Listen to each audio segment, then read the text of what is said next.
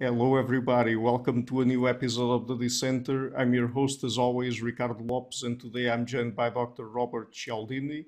He's Professor Emeritus of Psychology at Arizona State University, and today we're going to focus mostly on his book, Influence, the Psychology of Persuasion. So, Dr. Cialdini, welcome to the show. It's a pleasure to have you on. It's good to meet you, Ricardo, and to be with your audience. Great, thank you so much. So, let me first ask you a general question before we get into the seven principles of persuasion. So, what is the psychology of compliance, and what is the sort of questions that you tackle there? Well, the psychology of compliance involves the practices, the techniques of moving people to say yes to your request or recommendation or proposal without changing the merits of it, the features of it at all, but only changing the way you present those features, those merits, to move people in your direction. Mhm. So let's get into each of the principles. Of course, we're not going to go very much into depth when it comes to each of them due to time constraints, but starting with reciprocation. What is it about? Yeah, people say yes to those they owe. So, to move them toward assent, you should do something for them first so they feel a sense of obligation or gratitude to you, and you significantly increase the likelihood that they will comply with a request that you make of them subsequently. Could you give us just a brief example of that? There was a study done in a candy shop in Southern California where 1 week, for half of the customers, as they came in, they were greeted warmly by the manager and escorted to the candy counter where they could make a choice. The other half were greeted warmly and given a small piece of chocolate. Those people were 42% more likely to buy candy. They had That's been amazing. given something first, even though it was a minor, small thing. Yeah. And what about a liking? Liking principle is one that would not surprise any of us, that people prefer to say yes to those they like, but there are two things that a communicator can do to significantly increase the likelihood that a recipient of a message will like us, right? The first is to point out genuine similarities between us. The other is to give genuine compliments to the recipient of our message. And both of those increase the sense of rapport that the recipient feels with us, and they like us more and are more likely to say yes. Mhm. The next one is social proof. What is it about? So social proof involves the tendency of people to say yes to your request if you can show them that a lot of people like them are saying yes to it or have been saying yes to it in the past. And give us just one clear example of that. Uh, so for example, in a pub in London, uh, researchers asked the manager of the pub to honestly put up a sign that said the most popular type of beer order that we've had this week is our porter beer. Sales of porter doubled when people were simply honestly informed of what the majority of those around them like them were choosing. And what is authority? Authority involves the tendency of people to say yes to you if you can show them that you're an authority on the topic, or that established authorities agree with you on the topic. So you can get through, authority either directly or indirectly through yes, other people. yes. So you can show your credentials, your experience, your background, or you can show testimonials from established experts who have positions that are similar to yours on the topic.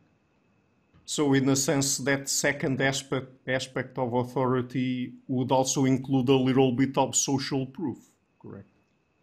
It's not social proof because social proof is about peers, but but you have put your finger on something that's, I think, very important. If you show that the majority of experts agree with you, you get even a stronger impact of authority, right? So multiple authorities are significantly more successful in moving people than a single authority, because the impression is not just, oh, this authority agrees with me, it's that authorities agree with me. And what about scarcity? What does scarcity mean here in the context of persuasion? People will say yes to you to the extent that you can show them that what you are offering is scarce, rare, unique, or dwindling in availability. People want more of what they can have less of. So that would include examples like, for example, you going to the Amazon website and seeing there for a particular item only two left. Or Only two left. Yes. So, for example, there was a study of 6,700 commercial websites, and the researchers looked at the factors in their websites that most lent themselves to conversion of a visitor to a purchaser. And the number one was scarcity of number of available offers. So if there were only two left, that sort of thing, that was the most powerful of all the features of all the websites.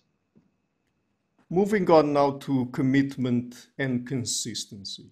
What does it entail? It involves the tendency of people to say yes to your request if you can show them that it is consistent with what they have already said or done in the past. So if they've made a statement, if they've taken a position, if they've acted in a certain way, right, and you can show them that what you are advocating is congruent with what they have already said or done, they become significantly more likely to say yes to your request. Could you tell us about a particular context or situation where this principle would apply? Well, so for example, one of the things that people ask me when I give presentations on these principles, somebody in the audience will say, how do I get my boss to comply with what I have to say? Because my boss he only takes his own counsel. He's not easily reached his position of authority by making judgments based on his own standards, his own values and choices, right? Mm-hmm. So what I say is, well, if your boss is only listening to himself or herself, right? Show your boss something that he or she has said in the past, in a speech he gave, or at the last company meeting, or in the letter to shareholders, or in some kind of position that's consistent with what you would like your boss to move toward. Let's say it's transparency or ethics or employee choice, whatever it is. You find something, you have to do your homework. You find a little time in which your boss has said something, has taken that position in favor of diversity or transparency or whatever it is. And you say, I'm so glad that you believe this because my initiative is consistent with your position. If your boss is only listening to him or herself, you have to show your boss when they said that in the past, because that's the only person they allow to persuade them themselves. Mhm. So, if I'm not mistaken, these six principles we've just talked about were the original ones, and then you added unity, correct? Yeah. So, Yes, unit. Yeah. why did you add that principle? Well, I noticed not only in the research literature on compliance and change that this factor was a powerful one, but I noticed as well around us, I see the impact of tribalism, the tendency to say yes and to favor those individuals in an important category with us, a category that reflects our identity in some way, a political party or religion or a region of the country or something where we feel indicates who we are, right, is part of our identity. If somebody reveals to us that they share that identity, we become significantly more likely to favor them and follow them. And that identity, it can be any sort of identity, or is it that it just works for particular identities? It can be any identity that people feel is an important component of their own identity, a feature that defines them. So there was a lovely study done in the UK where researchers arranged for someone to collapse on the side of the road while a lot of people were going by, right? And if this person was wearing a t-shirt that supported the city's home football team, Manchester, he was much more likely to get help. He was one of them. There was a study done in the United States. I'm sorry that I'm using US examples frequently, but that's where I know of the research. And researchers asked a young woman about college age. They had her dress similarly to college students and go on campus and stand in front of a table asking them to contribute to a good cause. It was called the United Way, right? And she was getting some compliance with this as she asked passersby to contribute. But if they asked her to add one sentence to her request, they increased by 450%. So what was the sentence? The sentence was, I'm a student here too. I'm one of you. And people become very much more likely to say yes to someone who shares their identity. So now that we've gone through the principles briefly, how did you get at these principles? What methodology or methodologies did you apply here?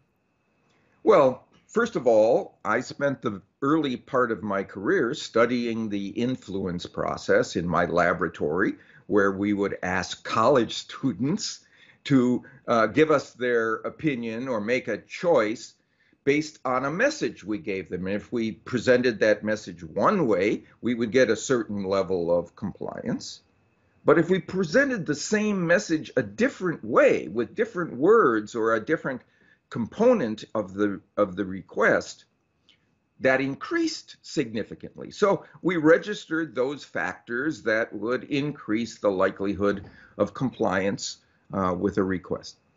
But I realized that studying college students' responses in a university laboratory wasn't telling me what was most important to move people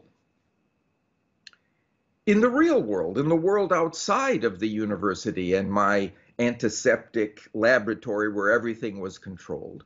So I thought, well, there is one kind of person who knows what works in the world around me, and that is practitioners of influence, people whose business it requires that they get others to say yes to them. Salespeople, marketers, fundraisers, advertisers, negotiators, and so on, right? So how could I get access to what they knew? They didn't want to tell people what they had learned. That was proprietary information for them. So I entered their training programs undercover as a spy of sorts, right? With disguised identity, disguised intent. And I learned what they said they used to get people to say yes. What was the most successful and reliable way to get people to say yes to their requests? And I did that for 2.5 years, entered all kinds of training programs. And what surprised me was how small the footprint was of the number of principles that they all used. There were just 6. And then I added the 7th, unity, after I noticed that I had failed to register that one. But there were only 6. There were the principles we were talking about that they all used. And that's where I then checked in terms of the research literature. Yeah, those principles have been shown to be powerful in laboratory studies too, so we had validation that in controlled situations, those principles worked, and in naturally occurring situations, those principles worked. So those were the ones I decided to write about in my book, Influence. One to a chapter, I chose each one. And I have to say, Ricardo, that book has been very good to me. It sold more copies than I could have possibly sensibly imagined in more countries and languages than I could have imagined. I have a colleague in Poland, Professor Wilhelmina Wosinska. Mm-hmm. She said to me one time, Robert, your book Influence is so famous in Poland, my students think you're dead. Oh my God. And I thought, well, that's on the one hand a affirming comment. On the other hand, it's a kind of a sobering one. So that's why I wrote the new edition of Influence, to add the newest work to show people that I wasn't dead. I'm still active. I'm still writing. I'm still thinking about the influence process. So I added 120 pages to this new edition. And since you're still active and you ended up adding a new principle to the list, do you think that this list of 7 principles is exhaustive, or that possibly in the future you could find some new ones? Yeah, I don't think that they're exhaustive. I mean, I think they're the most common principles that are employed, but they're certainly not the only ones that cause people to say yes to requests.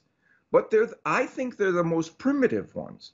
They're the ones that are most fundamental to our decisions to say yes to someone, because they normally counsel us correctly to say yes. If a lot of people around us are doing something, it's wise for us to follow what all those around us like us are doing. If they're choosing a new film or a new restaurant or a new piece of software, it makes sense for us to sample that too. If this toothpaste is the largest selling, well, I won't be far wrong if I choose that soup. Same thing with authority. If all the experts are saying that something is right, and now I hear that the experts are saying that this particular product is or this idea or this service is the best, I won't be far wrong if I see that something is truly scarce, something that's valuable, and it's dwindling in availability, I won't be far wrong if I choose it, right? That's why I think these principles are so popular in the repertoire of sales and marketing and influence agents, because they are the ones that people most benefit from when they are truly part of an influence situation. But apart from those contexts, would you say that these principles would apply in any social context? Yes, I think they do, but not at the same intensity. They will change from certain kinds of principles. So principles that have to do with relationships, for example, they'll be most those relationship requests and so on will be most sensitive to things like liking or reciprocation. What have I done for my partner and so on? There's research to show that this is the case. And the same applies across cultures, I think. In all human cultures, these principles have been shown to be effective. But the weight of those principles varies from culture to culture. Which is the most powerful will change in different societies and cultures. So, for example, there was a big study done by Citibank. Right? It had locations in many nations around the world, and they decided to do a study of what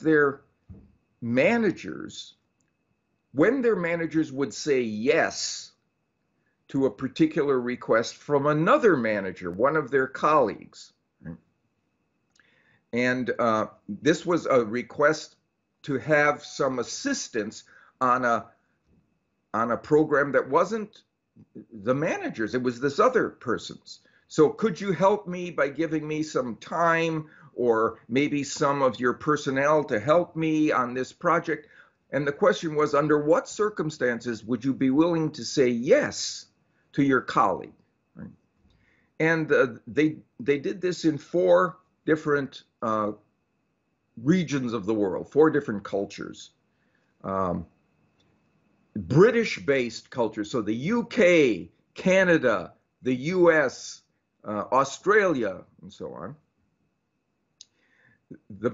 The answer that was most likely to get a yes, or the principle that was most likely to get yes, was one that applied to the following answer that they gave. They said, well, I would ask myself, what has this person done for me recently? If this person has helped me recently, now I have to say yes. So that's the principle of reciprocation, right? Now, you'll be interested in this. In the Mediterranean cultures, Portugal, Spain, Italy, Greece, it was different. The answer was, is this requester connected to one of my friends? If so, I have to say yes out of loyalty to my friend. In the Far East, Japan, China, Korea, the answer was different again. It was for the top answer.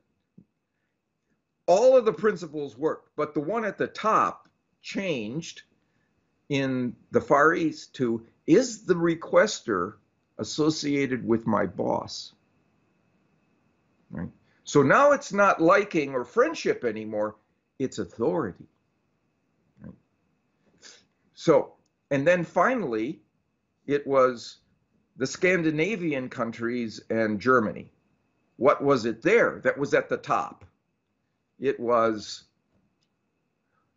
according to the rules and regulations of my company, am I supposed to say yes to this requester?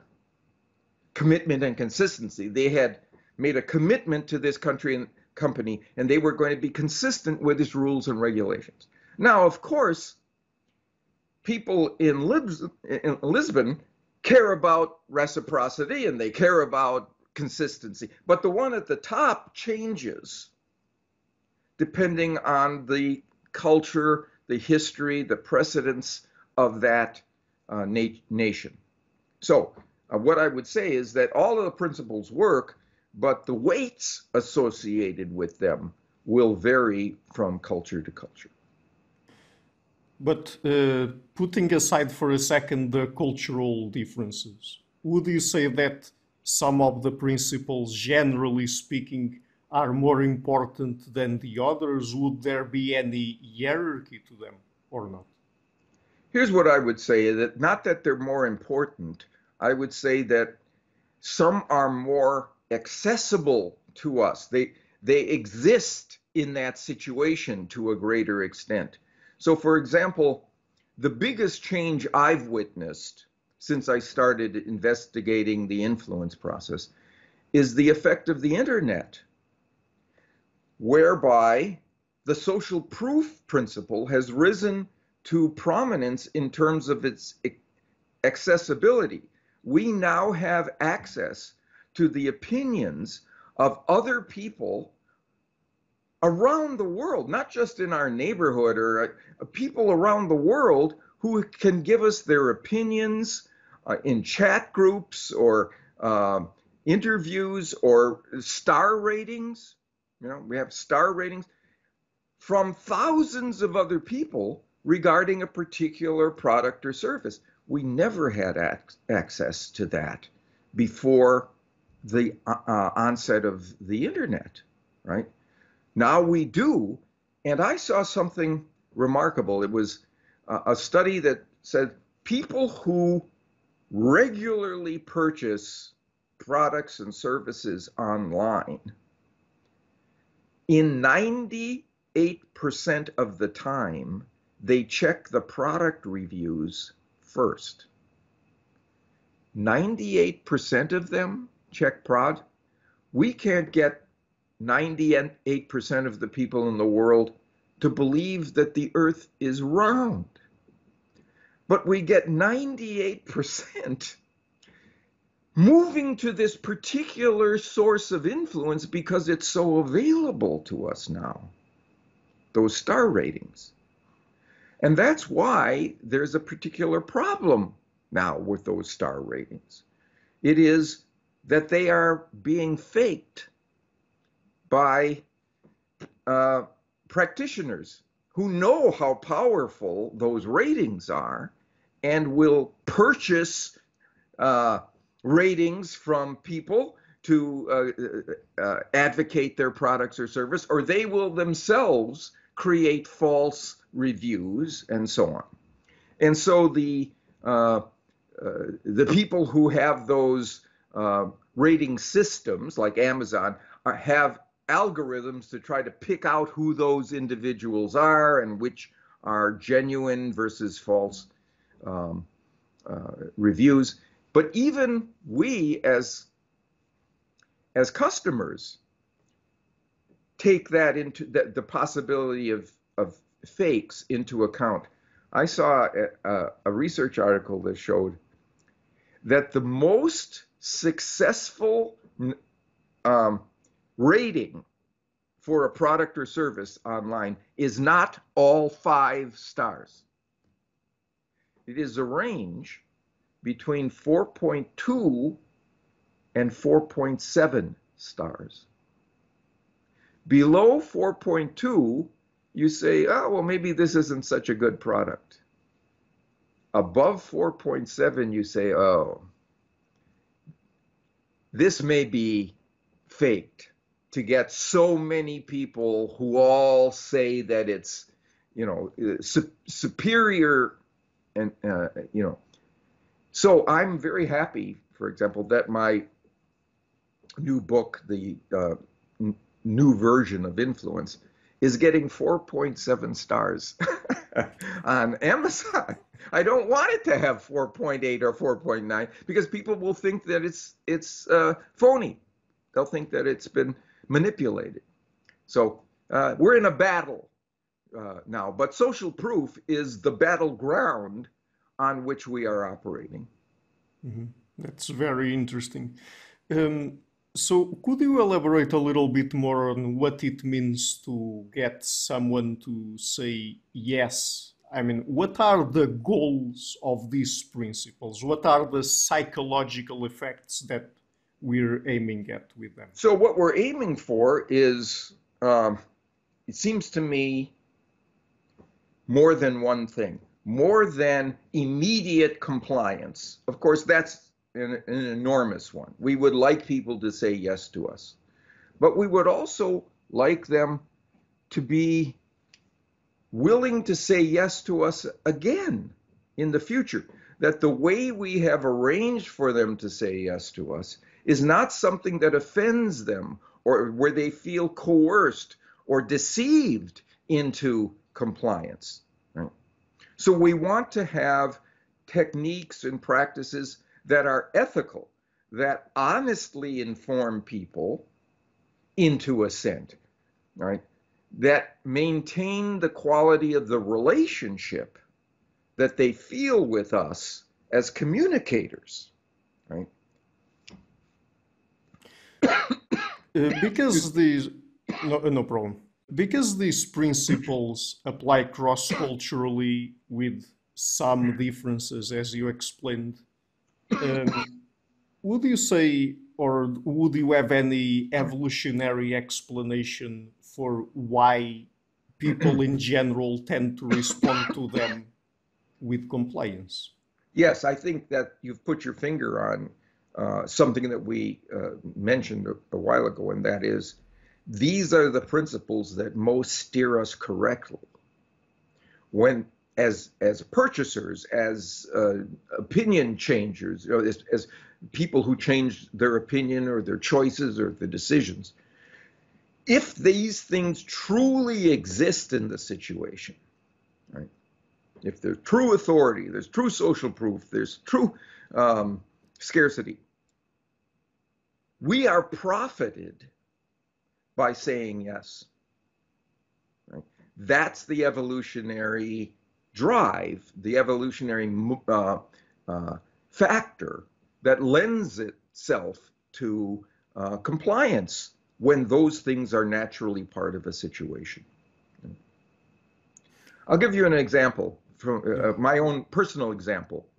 A while ago, I was in an appliance store, and I wasn't looking for a new television, but I saw a big screen TV on sale at a great price, and I knew that this was a very highly rated quality set. So I was standing in front, I was reading some of the materials in some brochures, and the salesman came to me and he said, I see you're interested in this TV at this price. I can see why. This is a great deal for this model. And I said, okay, well, that's great. And I thought to myself, well, what should I do here? Should I buy it? And he said, and it's our last one. And I just got a call from a woman who said she might come down to the shop today to purchase it. 10 minutes later, I was rolling out of the store with that set in my cart. Now, I'm supposed to be an expert in the influence process. Didn't matter. I bought this based on that scarcity appeal, right? Because if it was truly the last one, and if there was truly someone who might buy it that day, I didn't want to miss it. Even though I wasn't looking for a new TV, this was a great deal. Okay, so here's the question. Was was the salesman ethical? Was that truly the case, that it was the last one?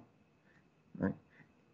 That there wasn't another set of them in the storeroom in the back, that he would just go and fill that space again with it and then tell the same thing to the next customer who came along? And by the way, there are some appliance stores that train their people to do this, right? So so I went back the next day to see if there was another set in that spot of the one that similar to the one that I bought. No, there wasn't. It was an empty spot. So I immediately went to my office and I wrote a positive review for that shop and that salesperson. Now, suppose that he hadn't told me, he hadn't used the scarcity principle, he hadn't told me that it was the last one and there was someone else who might buy it that day. And so I went back home to think about it.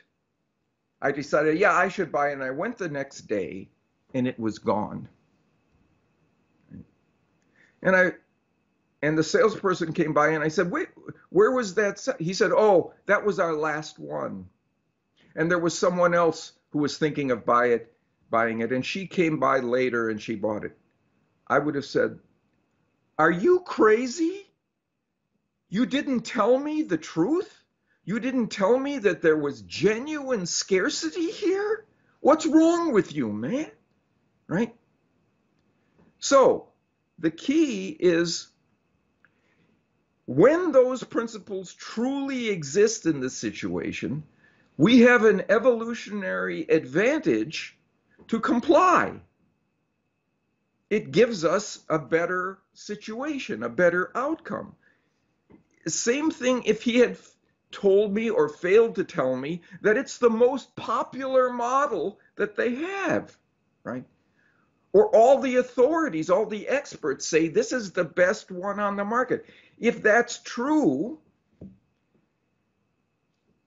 I'm better informed. I'm educated into assent, right? Not deceived or coerced into it. So that would be my way of answering your question of why these principles are not only most popular among compliance professionals, they're most popular among customers, because if they're true, they really do give us good information in the situation. And should we ever expect these principles to work with everyone? No, we shouldn't expect the same principle to work with everyone. So, for example, there are particular individuals who you could try to convince them about scarcity, you could try to convince them about social proof, you could try to convince them about commitment and consistency, and they wouldn't respond to it because they don't like being sold anything. They don't like being convinced by anything. But if their grandchildren ask them to do something, now the unity principle involved it, and they say, I am a grandparent, and I can testify to the power of grandchildren's requests. I say yes. I say to myself, is this thing going to hurt them? If the answer is no, I say yes to what they want. Just because there's a unity principle. They are my family. They are part of a category that I feel involves my identity, and I say yes. So in every situation, not everybody is going to say yes. In some situations, to the same principle, but some other principle will probably work on that person. So let's say that someone is trying to learn how to become more persuasive, how to get more compliance from other people, and for some reason they have been missing on all of these principles. principles, where should they start? I mean, should they start with one of them and just apply one of them until they get it right, or how should they go about it? No, they should not do that. I have a friend who, he's a marketing professor at the University of Florida, and he set out to find the single most powerful influence principle, the influence approach to get people to say yes. And he spent 2 years doing this. And I saw him at a conference, and he said to me, Bob, I found it. I found the single most powerful influence approach. It is not to have a single influence approach. That's a fool's game. To think that the same principle will be powerful in all circumstances, with all populations, in all settings? No, no. So the answer is you use the principle that's naturally there in the situation. You don't have a favorite principle. That doesn't work in every situation optimally. You have the one, is there true scarcity there? Then you use that. Do you have true popularity? Then you use that.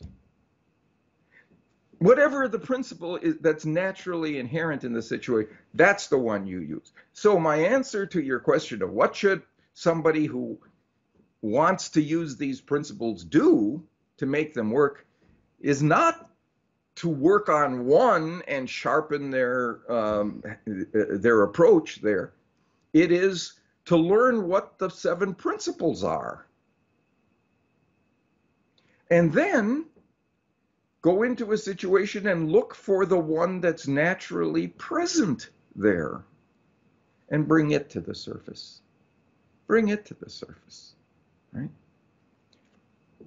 That's the way I would, and that, in fact, we have a workshop where that's how we train people, usually in the business world, to become more influential and ethical at the same time.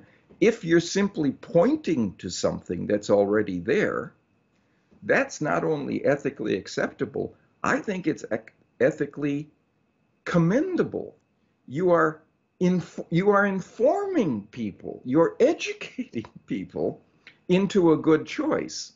So that would be, I think, the way to approach that particular person's situation, the person who hasn't been doing a good job with the principles yet. So there's no way around learning the 7 principles at once.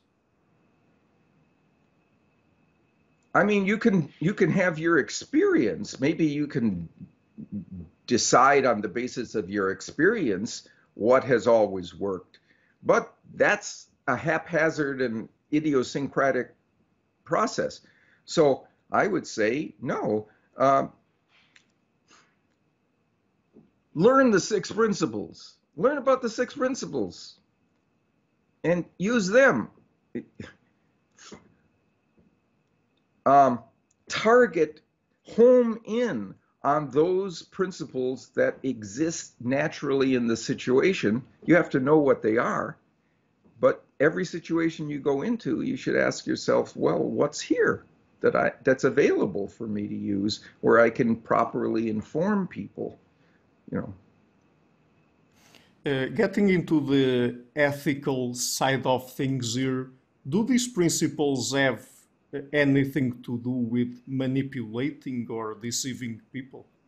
Yes, they do. And there are often people who use these principles in a manipulative way. They say this is the most, they lie with statistics to show that this is the most popular product, or they manufacture product reviews unethically, and they do these kinds of things. They say that there's a scarcity of a product when there isn't a scarcity. All of those things are, unfortunately, the techniques that manipulative influence agents use. I would like to ask you about one last topic, and Well, of let me just add one more thing to that. oh yeah. And we now have a tool to help us find out if those people are being manipulative. It's the internet. Once again, we can go and check on them. We can go and look at what others who've been doing business with them have to say about their approaches, their products and services. Yeah. One last topic then. Of course, here to be more rigorous, would probably have to go through each and every one of these principles. But what would you say would be some general pieces of advice for people to protect themselves from the negative uses of these principles? Yeah. You're right that it depends on which principle we're talking about. But I think as a general rule, step back from the situation. When somebody has asked you or pressured you or invited you to say yes to their request, step back from the situation and separate the presentation of the offer from the offer itself. Go to the merits of this product or service and make your choice based on how much you want that thing, not how much you like the person who's presented it to you, or what this person has said about, how this is consistent with who you are as a person and so on. No, look at the merits itself and make your own judgment based on that set of factors rather than the set of factors associated with the presentation of the offer.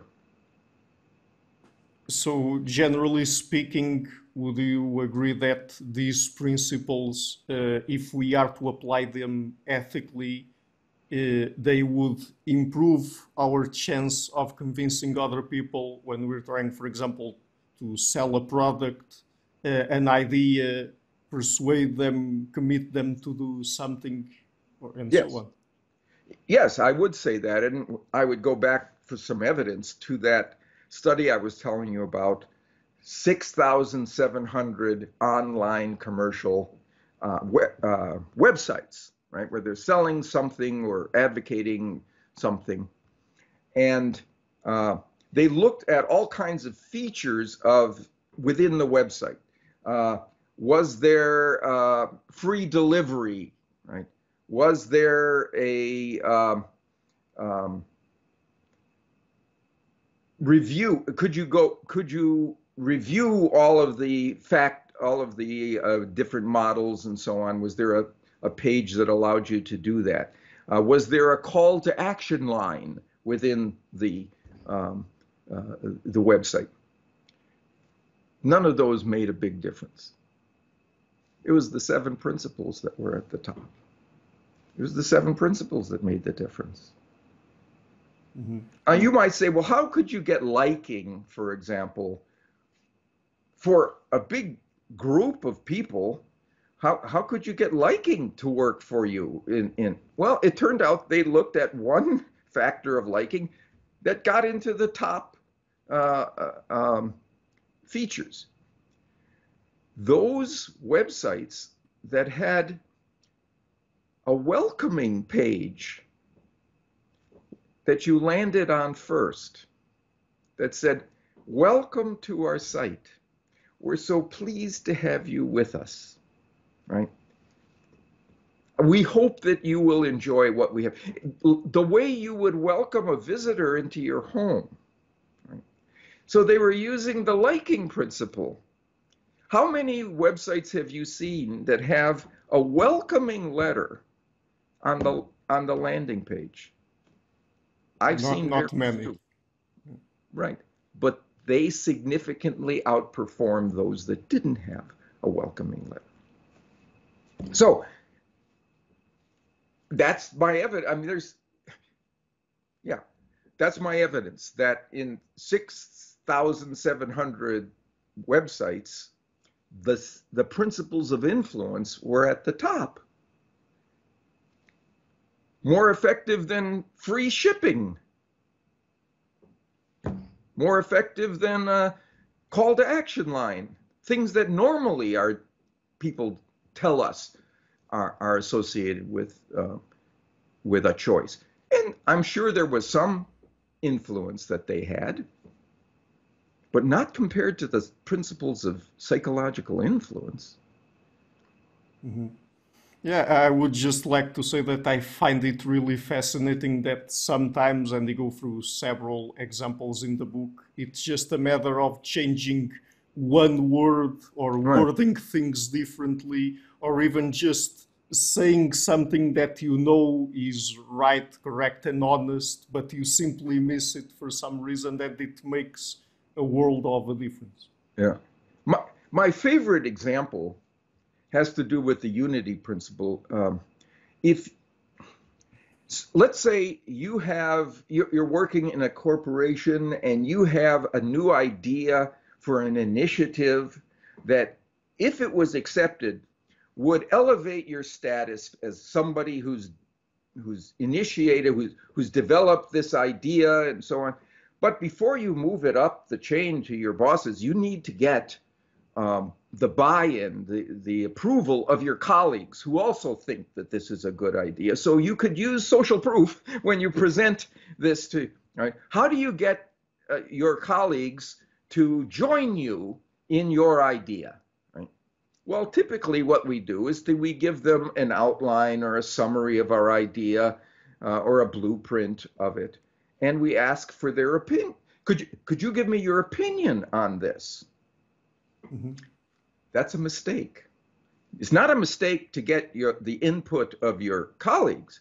It's a mistake to ask for their opinion. Because when you ask for an opinion, you get a critic. You get someone who steps back from you and analyzes inside their own experiences and preferences and opinions, whether they think this is a good idea. Right? If you change one word, and instead of asking for their opinion, you ask for their advice, now you don't get a critic, you get a partner. You get someone who is unified with you in this task, right? Someone who feels part of it with you, right? And the research is very clear. Not only do you get more approval and positive ratings of your idea, you get more instructive input, more constructive suggestions about how to improve it. Because you've made people a partner with you with one word. By the way, subsequent research has shown not only does this work better than asking for an opinion, it works better than asking for feedback or asking for what's your expectation of how this idea would work, right? Both of those are are requests that separate this person from you. They go into themselves. If you ask for their, instead of any of those, right? If you ask for their advice, they join you and you get significantly better. So that's a perfect example. It's my favorite example of what you just said. Small things can make a big difference because those small things are harnessing big principles of influence. In this case, the unity principle, right? Yeah. So in that case, just asking and changing one word, advice instead of opinion, feedback, or what was the other one? Sorry. Expectation. Exactly. Gives your expectation of how this will work out. Yeah. Mm-hmm. It's really fascinating. So the book is again Influence, the Psychology of Persuasion. I will be leaving a link to it in the description box of this interview. Dr. Cialdini, just before we go, would you like to tell people where they can find you and your work on the internet? Yes. The best place is our website, influenceatwork.com. So influence at work is all one word, .com. Very well. So thank you so much again for taking the time to come on the show, and it's been an honor to have you on. Well, I enjoyed our conversation. Hello everybody, thank you for watching this episode until the end. To keep the channel sustainable, I would like to ask you to please visit my Patreon page and consider making a pledge there, starting at $1 per month. You also have links to PayPal. Otherwise, and if you like what I'm doing, please share it, leave a like and hit the subscription button. This show is brought to you by Enlights, learning and development done differently. Check their website at enlights.com.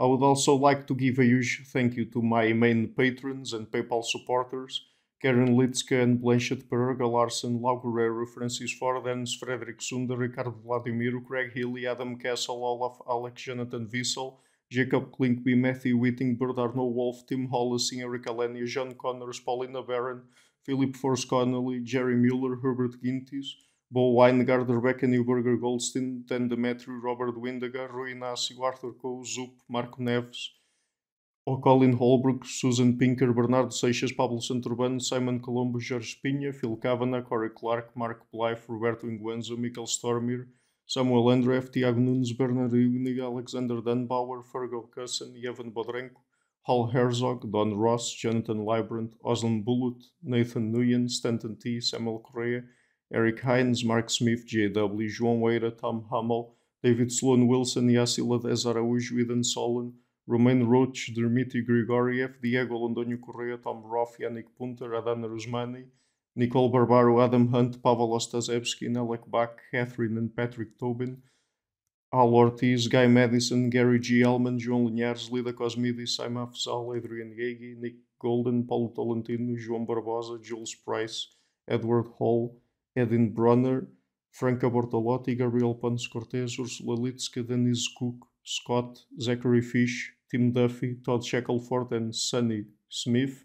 My producers is our web Jim Frank, Lucas Stafiniak, Ian Gilligan, Luís Caetano, Tom Vanek, Dam Curtis Dixon, João Linhares, Benedict Mueller, Vega Guidi, Sardus France, Thomas Trumbull, and Nuno Welder, and my executive producers Michel Rugieski, Rosie, James Pratt, Matthew Lavender, Sergio Quadriano, and Bogdan Kanivat. Thank you for all.